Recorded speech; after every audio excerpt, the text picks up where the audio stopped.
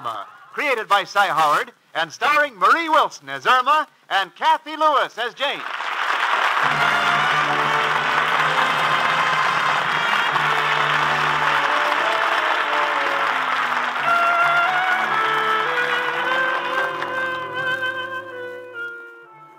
Remember the old saying, penny wise and pound foolish?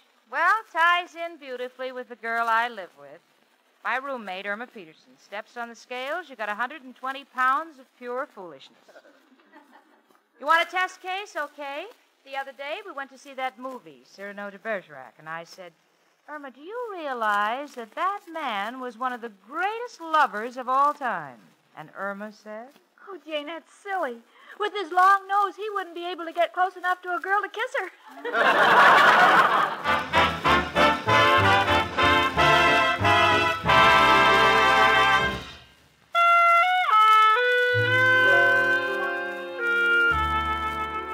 Quiet evening at home, and Irma and I are sitting around reading. I'm reading a magazine. Irma's reading a mystery book. Watching Irma read a mystery is something I never want anybody to have to do. Listen.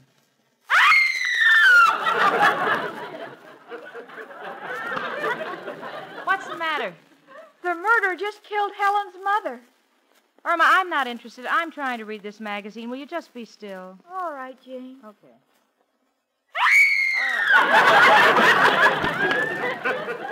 What is it now? He just killed Helen's sister, Florence. I'll send them a condolence card. Irma, please, let me read in peace. Oh, all right, Jane.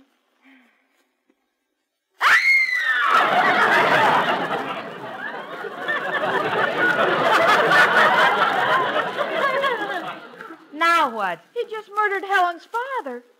Isn't that terrible? It spoils the whole book for me. What do you mean? Now I know the murderer marries Helen. What makes you so sure? She's the only one left in the family. Cookie, I'm trying to read this magazine. Oh, all right, Jane, I'll be still. Okay. What happened? He just murdered Helen. Well, I guess the wedding is off. I'm glad I didn't buy a gift. But can you imagine? He stuffed her dead body in a trunk and sealed it. He didn't even leave a crack open for her to breathe through.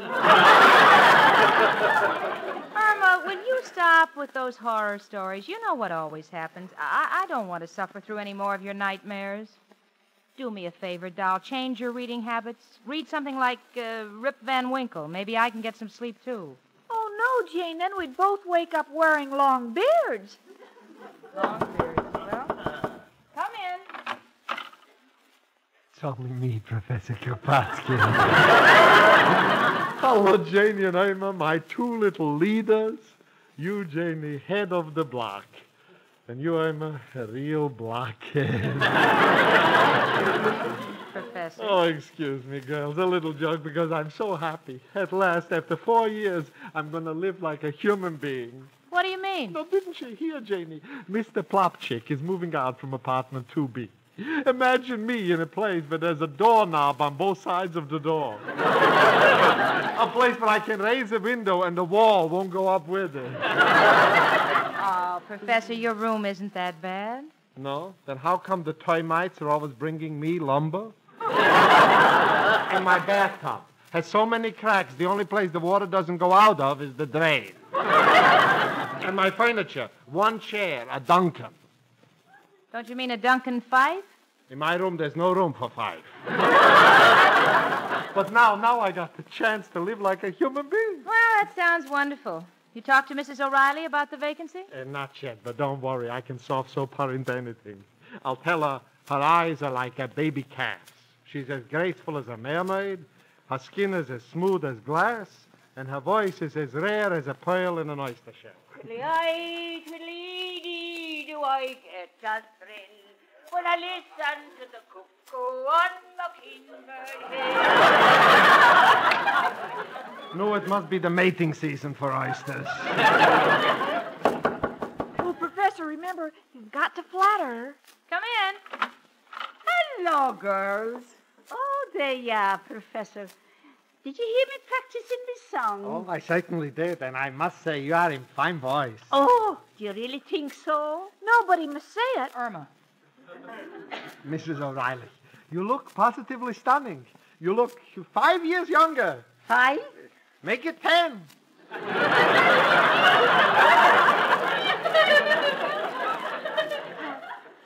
Tell her about her eyes. Me eyes? Yes, the professor said your eyes couldn't be nicer if they were made out of glass. No, that was the description of her skin. But you said her skin was like an oyster shell. What? No, Irma, that's what I said about her voice. No, you said her voice was like a baby calf. Are you moth-eating pogo stick for 2 cents? No, I'd please, bash your please, brain. Mrs. O'Reilly. What I said was, you have eyes like a baby calf, skin as smooth as glass, and a voice as rare as a pearl in an oyster. Oh, Professor, do you really think all them things about me? Never mind, I said it, didn't I? Now, by the way, Kathleen. Professor, you call me Kathleen. Yes, darling. Yeah, tell me now about apartment 2B. Now that it's vacant, when do I move in? Oh, dear. Yes, darling. I rented it to a stranger this morning, a Mr. Kitchler. You what? But, Professor, darling, I never thought about you. I mean, oh, what's the difference now that you've decided to be so sweet to me? It won't be long before we get married and you can get living in my apartment. Now, wait a minute. You expect to marry me? Well, why not? You've been saying so many nice things about me lately, and all my friends say that with this new rinse I'm using, my hair looks like golden corn silk. Well, it does, and it's appropriate.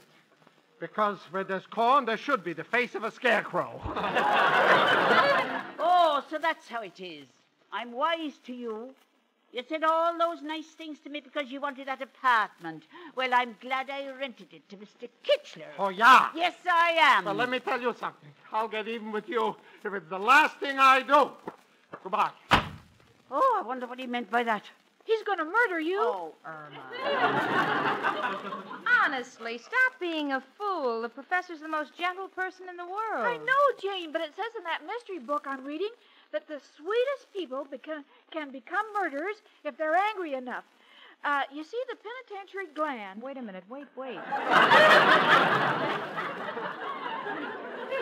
The penitentiary gland? Yes, right here on this page.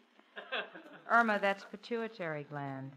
Yes. Mm. And you see, it says when this becomes excited, it causes the bloodstream to fill with adenoids.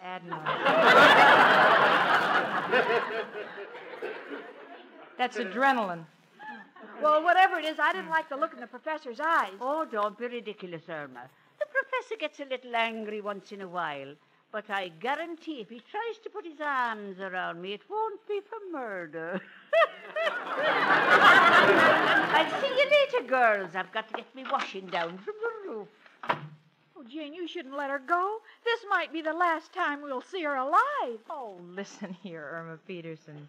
I don't want to hear another word out of you. Just because you read a silly book, you go around thinking everybody's trying to commit a murder. There's only one potential murderer in this building. That's me. You understand? All right, Jane, but remember I warned you. I know that somewhere in this building someone is going to commit a murder. I can feel it in my bones. My head aches. Don't answer it, Jane. It might be the murderer. Will you stop that? Come in. Excuse me, I am looking for Mrs. O'Reilly. You see, I am Mr. Kitchler. I'm moving into apartment 2B. With all your trunks? Only one trunk. Anybody we know? Irma. And 2 suitcases. Oh, the children. Mr. Kitchler, don't pay any attention to her. She's been reading too many books. Oh. I think you'll find Mrs. O'Reilly on the roof. Oh, thank you. Jane, did you hear that? He's moving in here with a trunk. Well, so what? When I moved in, I brought a mangle, and you're still in one piece. Stop being so suspicious. But he was wearing gloves. Oh, Cookie, every Saturday night when I go out with Steve, I wear gloves, and I haven't killed a head waiter yet. Well, oh, Jane, stop fighting me. Didn't you see what a shifty look he had? You think that's a shifty look? Did you ever notice your boyfriend, Al? You look in his eyes, it's like trying to watch two tennis matches at the same time. Now, really, no more nonsense about this murder business. You understand? But, Jane, how do we know who he is? We didn't even see his driver's license. Irma, that's enough. But there was a case in New Jersey. For the last time, will you just be still? All right, Jane. Now, that's the end of this murder stuff, right? Forgotten all about it. Good. Where are you going? To hide the iodine and shut off the gas.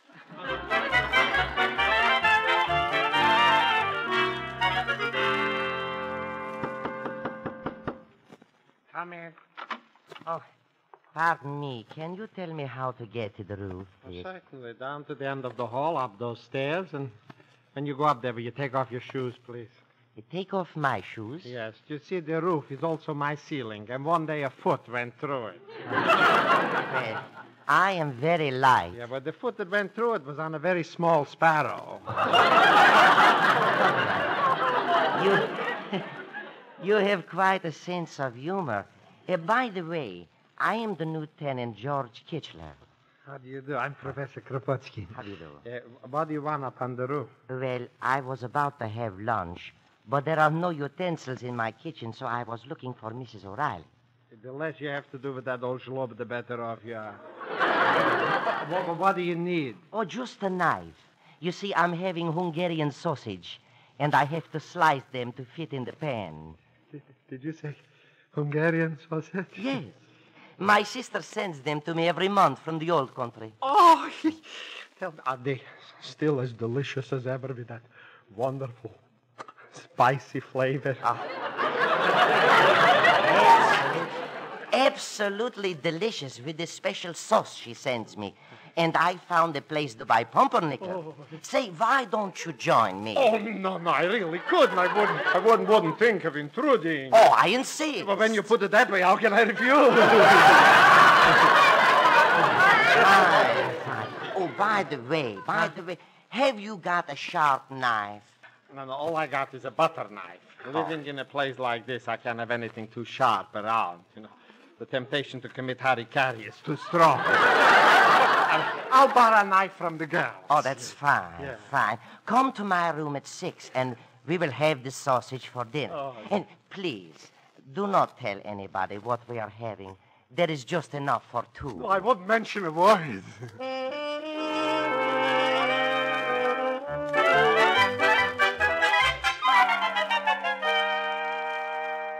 Irma, it's all settled. You're going to forget all about this murder stuff, right? Yes. Good. Why are you leaning out the window and looking up? I want to say goodbye to Mrs. O'Reilly when she goes by. Oh. Come in. It's only me again. Wow. Nice to see you smiling again, Professor. Yeah. Yes, why are you so happy? Oh, it's nothing. Girls, could I please borrow a good sharp knife? A knife? What for? Never mind what for. This is a treat I've been looking forward to for a long time.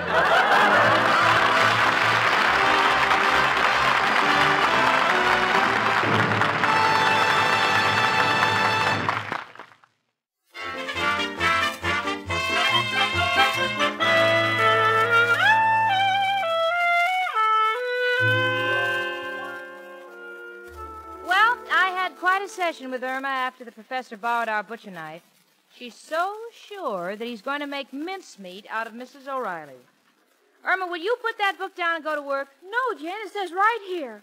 All you have to do is add up the clues, and you can tell when the murder is coming. The clues, huh? Yeah, remember last week when the professor borrowed a bottle of ink from us? What about it?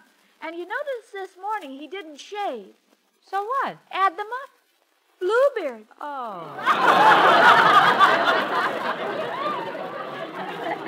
Isn't that awful? Irma, will you stop this nonsense?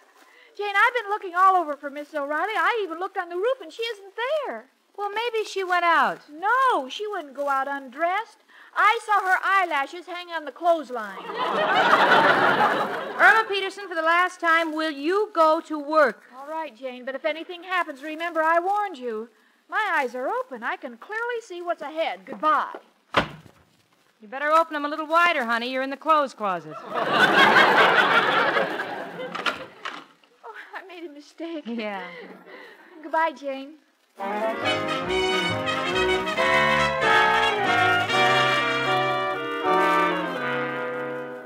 Miss Peterson.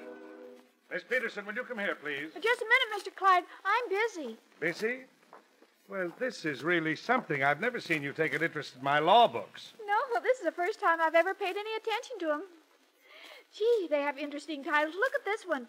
African Daisies. That's affidavits.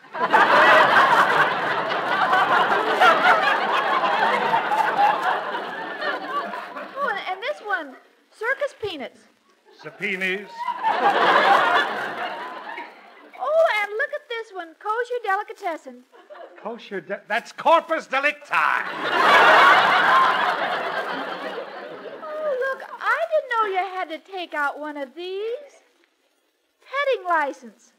That's petty larceny. Well, Mr. Clyde, it may be petty to you, but it's important to us girls. Miss Peterson, why are you suddenly showing such an interest in my law books? All right, I'll tell you. Mr. Clyde, how can I prevent a murder before it happens? Just improve your spelling and shorthand, and I may change my plan. Oh, Mr. Clyde, leave me out of it. Leave you out of it? I wish I could. You know what I've been doing all morning, reading your typing, and do you know what I've just done? What? I've written a letter to the Proto Tool Company. They say they're the largest manufacturers of tools. I'm trying to find out if they make something that can tighten the screw that's loose in your head. Please, Mr. Clyde, don't bother me with trifles. I tell you, a murder's about to be committed. The professor borrowed our knife, and Miss O'Reilly is missing. I'm not interested in Mrs. O'Reilly and the professor. Get your notebook and take a letter. All right. Okay, I'm ready. Now, take this down. Sheriff Brown, Hall of Records. Dear sir, I will positively produce the witness in court next week. Sincerely, Milton J. Clyde. Now read that back. Huh? Read it back. Oh, dear Jane, don't let the professor bury Miss O'Reilly in our backyard as I've just planted radishes. Get out of here, you stupid wig! Get out of here!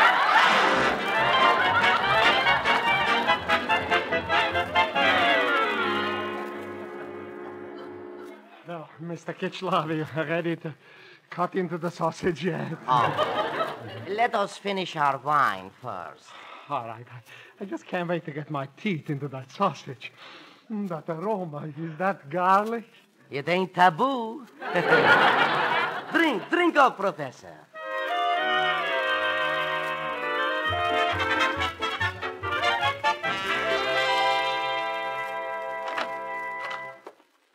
Irma, what are you doing home so early? Oh, I couldn't work, Jane.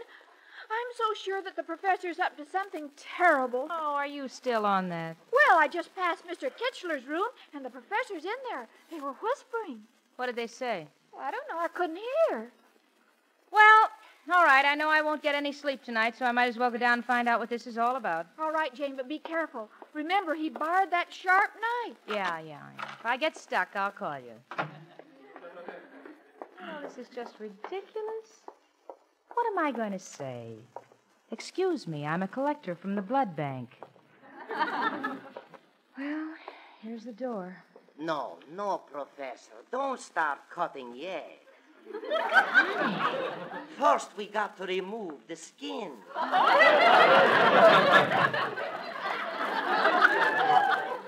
Irma, what are you doing here? Well, I want to hear what's going on, too. What are they saying, Jane? Nothing. Let's go downtown shopping. No, I want to stay here. Well, then be quiet. Hand me the knife, Josie. I want to make the first cut. Here you are. Oh, Jane. You know, you're quite an artist with that knife. Such nice, small pieces. I knew it. Come on, Jane. I'm right with you.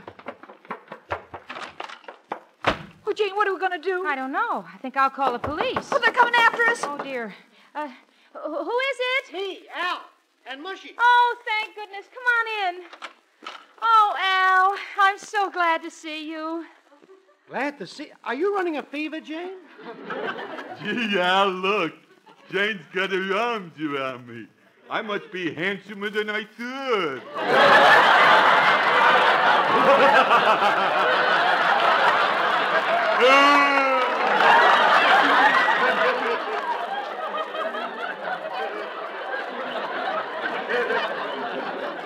Al, I don't know if it's me or Irma, but something's going on downstairs. What's this?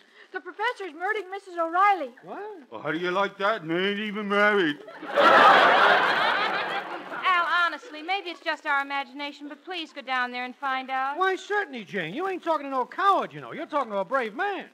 What apartment are they in? 2B. Okay, go on, Mushy. And be careful. That's my jacket you're wearing. But, Al, I'm afraid to go down there alone. Yes, Al. The professor borrowed a knife from us. A knife? Well, hey, you see, Mushy, you got nothing to worry about. Nobody ever got shot with a knife. Oh, yeah, how silly of me. Hey, wait a minute, Al. You're pulling a fast one. Come on, Al. I'll go with you. Oh, no, chicken. There's no point in all of us going. You go with Mushy. Al! Okay, I'm going. Come on, gang, let's go. Who's in back of me? Nobody. We're all in front of you. I don't hear no screaming. Maybe we're too late. Mushy, knock on the door. Yeah, you do, me? Well, yeah, I don't want to scratch my ring. Okay, Al. Who is it? It's me, Al. Open up. Al. I don't know any Al. Don't let them in. That Al eats like a horse. They must have smelled the sausages. Well, sorry, no visitors. Go away. How do you like that? There, Al. Now maybe you'll believe me. They've killed Miss O'Reilly. I'm going to call the police. Oh, wait a minute. Take it easy, chicken. We ain't sure nothing's wrong yet. Yeah, but if there's nothing wrong, why won't they let us in? Well, that's what we got to investigate. Tell you what. Let's sneak to the bottom of the staircase and keep an eye on the door. Come on. Well, try not to get killed. If anything happened to me, or to you, I'd be so lonely on my own.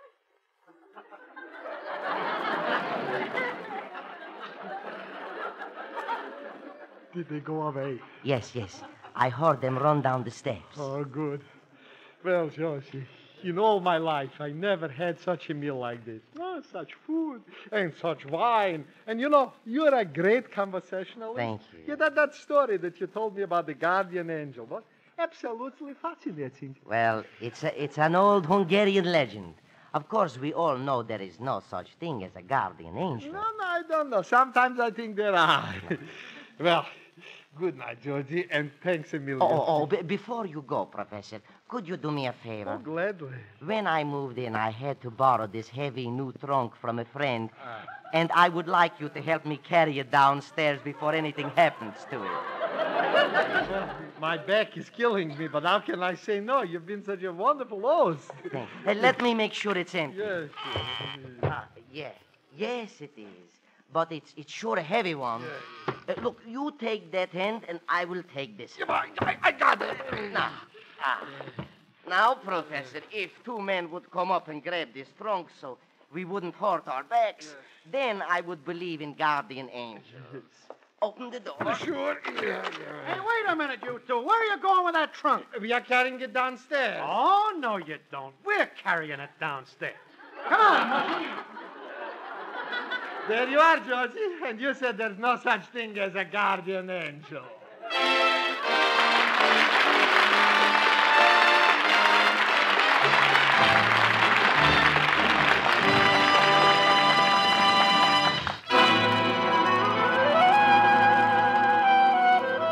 This is the United States Armed Forces Radio Service, the voice of information and education.